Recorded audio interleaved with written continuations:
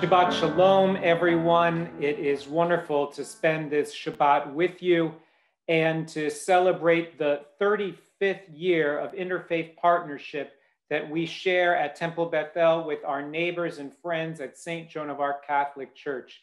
This wonderful weekend of interfaith partnership that dates back decades was the gift of Doris and Merwin Grossberg of blessed memory, who, through the work of the American Jewish Committee and my predecessor, Rabbi Merle Singer and Monsignor John McMahon, forged an interfaith partnership in Boca Raton that was really the first interfaith partnership between houses of worship in our city. And that partnership led to the creation of the Boca Raton Interfaith Clergy Association and all of the wonderful interfaith partnerships that we are blessed to enjoy. So one must ask, how does one begin an interfaith partnership? How does that happen? Well, the first interfaith partnership that linked Catholics and Jews was one that took place more than 50 years ago, almost 60 years ago, between the famous Rabbi Dr. Abraham Joshua Heschel and Pope Paul VI.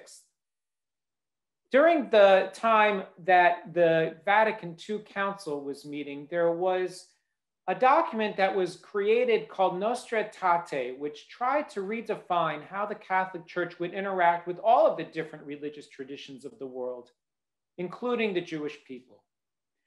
And so in order to understand what it was that the Jewish community needed from the Catholic Church, in order to forge bonds of understanding and a new sense of reunion and familiarity, the Catholic Church, through Cardinal Bay, reached out to Rabbi Heschel in New York, where a memo was drafted that talked about how it would be possible for the Jewish people and the Catholic Church to build bonds of collaboration and cooperation and understanding. Eventually, Rabbi Heschel traveled to Rome to talk about the need that the Jewish people had for the Catholic Church to recognize us as Jews who follow our own path and our own tradition, not because we believe it to be more right or less right than that of Catholic tradition, but because it is our truth that we follow.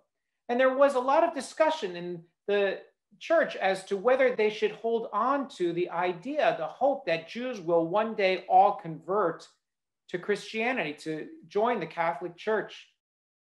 And what Rabbi Heschel said in an extraordinary moment to the Pope is, he said, as I have repeatedly stated to leading personalities of the Vatican and now to you, I am ready to go to Auschwitz at any time if faced with the alternative of conversion or death.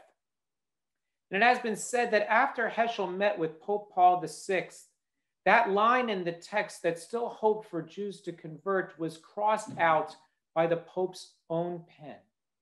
Because what happens when we engage in interfaith dialogue is we don't simply understand each other's truths. We understand our shared humanity.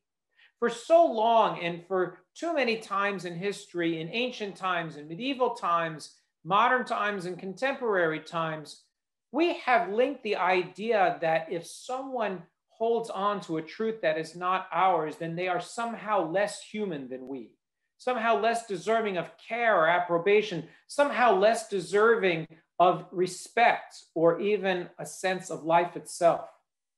We see how those discords create such violence, such horror, such scars on the history of humanity.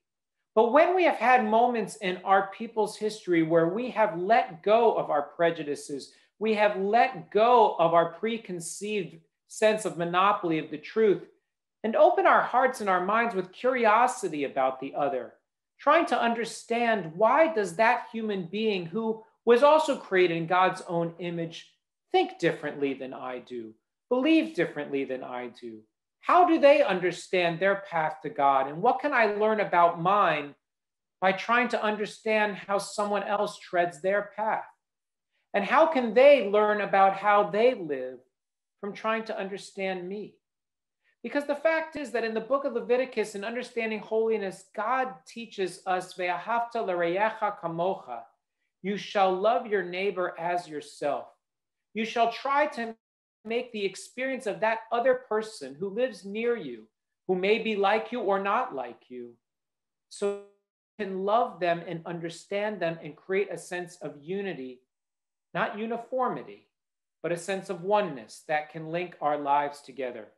Because when we take that sense of uniqueness in each and every individual human being and bring together those differences in a sense of oneness, it is then and only then that we can really find our way to be one with our God, who is also one.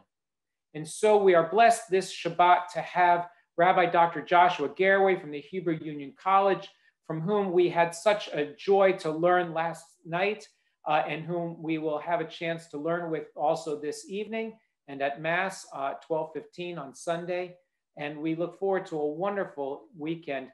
It is my pleasure to now have a chance to have my good friend and colleague, Monsignor Michael McGraw from St. Joan of Arc Catholic Church, to offer greetings from their community. I'm pleased to, on behalf of St. Joan of Arc Catholic Church, to recommit ourselves and to be so thrilled about our Shabbat and our interfaith collaboration that has been going on, I believe, for about 35 years. So we are celebrating something that has a long history of interfaith collaboration and learning between Temple Bethel and St. Joan of Arc. And I'm happy to acknowledge the invitation and the presence of Rabbi Joshua Garraway, who has such a distinguished history in interfaith and relationships with Christianity. Some of the evening services, especially interfaith Shabbat, what can Jews learn from Catholicism? What can Catholics learn from Judaism? Certainly we can learn a lot, as we have in the past, from each other, and really be enriched by this unique partnership between St. Joan of Arc and Temple Bethel. So on behalf of St. Joan of Arc and our people, we want to welcome Rabbi Garraway and look forward to what he can share with us about the relationship between Christianity and Judaism. So please, I ask all of the St. Joan of Arc parishioners to consider their participation in this, and to thank all of our brothers and sisters at Temple Bethel.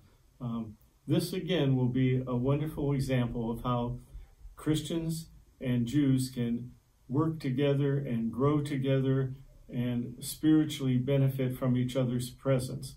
And it's kind of a unique situation that we're right across the street from each other.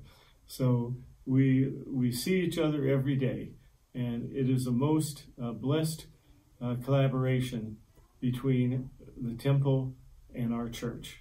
So God bless and keep all of you in this wonderful event, which comes every year. And this year, we look forward to it with great enthusiasm. Thank you. We're grateful for the support of Monsignor McGraw and his community, and for those from St. Joan who are sharing our worship this evening, welcome. And we all look forward to our next year's Interfaith Weekend, when we can be together in person in our sanctuary, in yours, and we can physically be across the street from each other and not just virtually.